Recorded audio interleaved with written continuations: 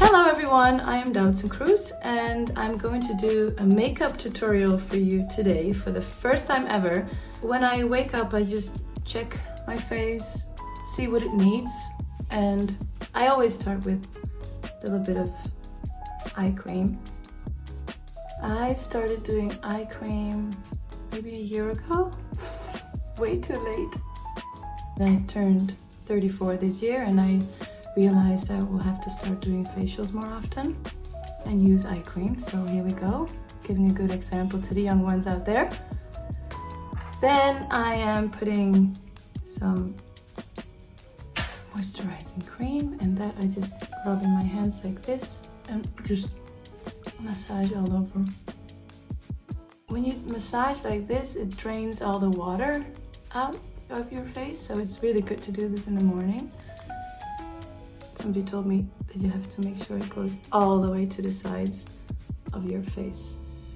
I have noticed a difference actually. When I do this every morning, I do feel like I have a less puffy face. Then next thing I do is I brush my eyebrows.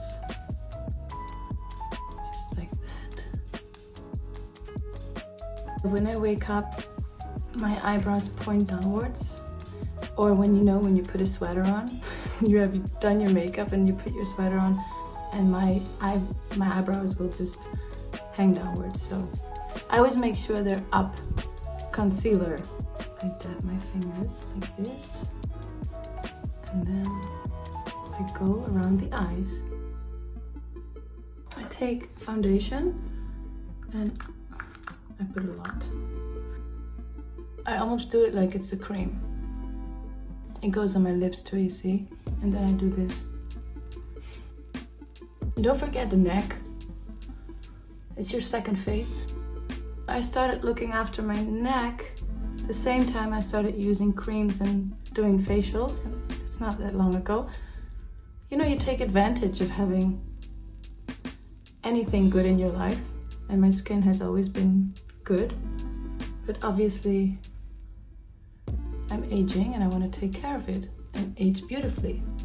I use my hands, and I do that because it warms it up and it really massages it in. This is a tip I actually got from Pat McGrath. She would just massage it like it was a face massage, and I wasn't used to that because everyone was always doing the little brushes and filling around, and she was just going like this. And I feel like it's a really good way of making it look natural.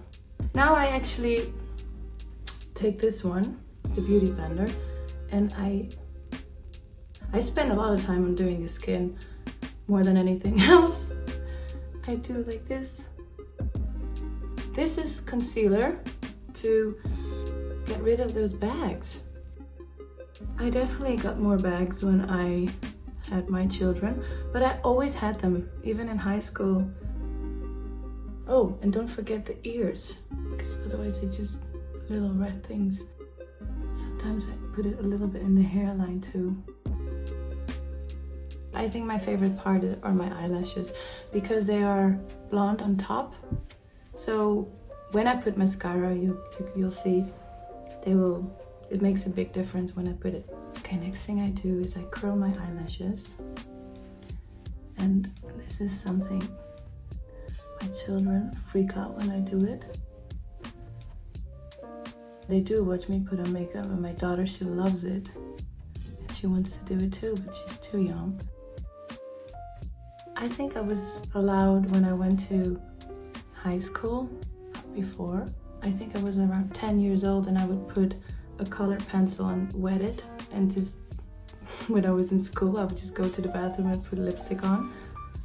So I kind of always liked makeup. What I really like to do is put a little bit of black pencil inside the eye, extend it a little bit like that, so it makes the eye shape more almond instead of round. This is the kind of tricks you learn when you're a model. And then I'm going to do mascara. Sometimes I take a tissue. I go like this to take some of the mascara off so it doesn't become very thick and it makes it look more natural. Whoa. I'm surprised by my own look.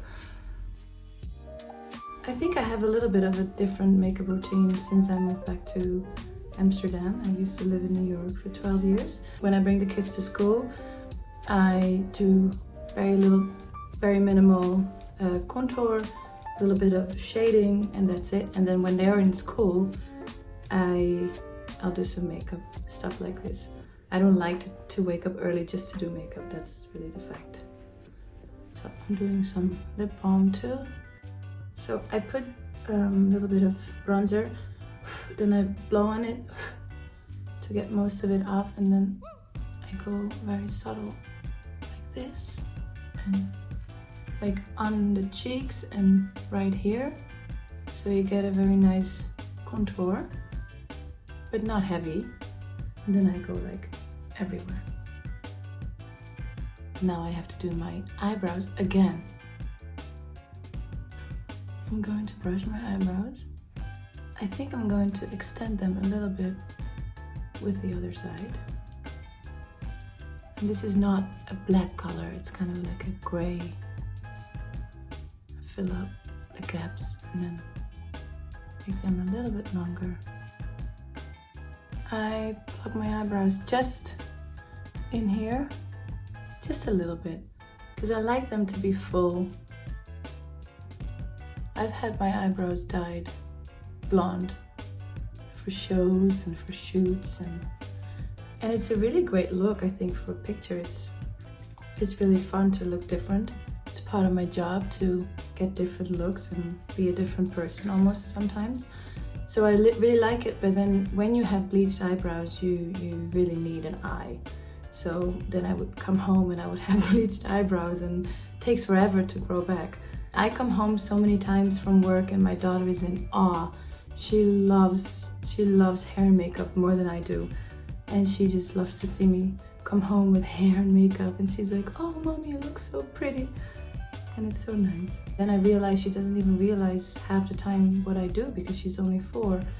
She only sees all these pretty dresses in my closet that she wants, that I save for her, of course. She's so different than I am. I am more of a tomboy, and I mean, up until 18 years old, I never did much makeup, and I was always running around in the bush, and she's the opposite. So now I finish up the look with a lip.